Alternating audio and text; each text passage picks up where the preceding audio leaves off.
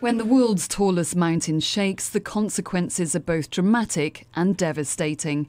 With rocks tumbling down the sides of Everest burying a base camp, tents and those inside them are inevitably affected. The figures for those who've been killed is difficult to establish, but is continuing to rise. Many more are injured and stranded. Along with mountaineers, Sherpas who guide and assist them are also feared dead. Quite a big avalanches coming down of those phases. From here we had quite a bit of rockfall. Most of our team is okay. We're doing well. Some of our team members just moved up today towards Camp 1 and Camp 2. We still do not have any report from them. We're trying to get in touch with them. Some people have gone up towards Camp 1. We should hear from them soon. I hope all is well up there. The mountain in the Himalayas is more than 29,000 feet above sea level. It's peak season for people climbing Everest, and it's a challenge that attracts people from every continent. Around 300,000 tourists are thought to be in the region specifically to attempt to scale the mountain. A British team is among those who experienced the earthquake from a base camp.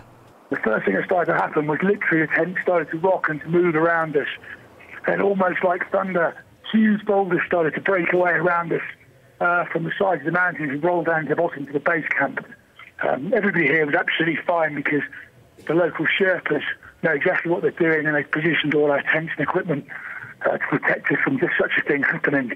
It was certainly very dramatic, what felt like half an hour, but I think it was probably more like 10 seconds this morning.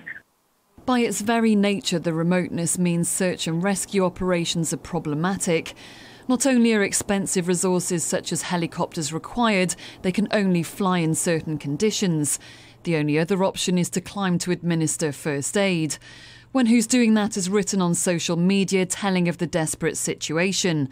Alex Gavin pleads it's a huge disaster with many dead.